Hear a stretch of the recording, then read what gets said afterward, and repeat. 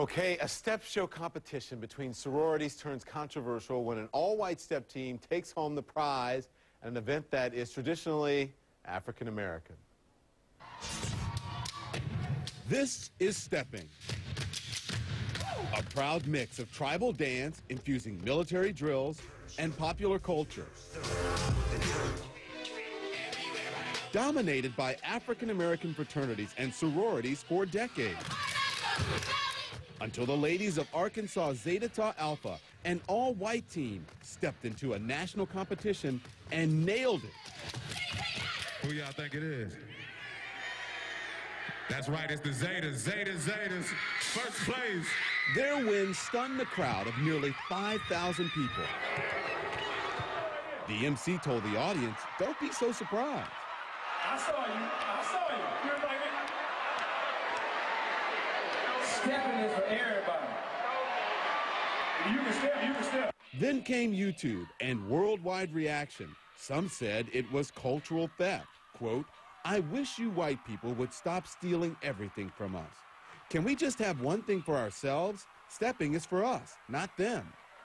Others saw it differently, writing, imitation is the sincerest form of flattery. Black, white, green, purple, who cares? This is good stuff by young people who have worked hard. DeAndre Clark, a former stepper, was at the show and understands why people are so passionate. A lot of people might feel as though someone who does not have this background, how could they truly understand what it means to be out there stepping? At the same time, it could, on the other hand, it can make you happy to see that stepping is starting to go farther than just African Americans.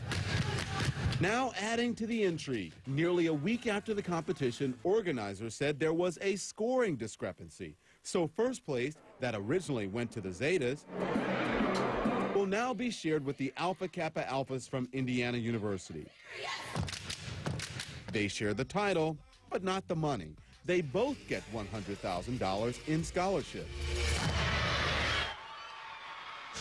I spoke earlier with the captains of both step teams. How did you guys learn how to step? Because I have to be honest with you, that isn't something traditionally that sororities, that white sororities and fraternities usually do. How did you guys learn? Right. Well, on our campus, the Alpha Kappa Alpha chapter holds an annual Unity Step Show, and this started about 16 years ago, and we began stepping then. So it's been a tradition that we've been doing for a while, but this past year we decided to take it to a different level and enter into the Sprite competition. Well, I understand that they are saying that the art of stepping is culturally African American, and it has been in the Greek sororities and fraternities.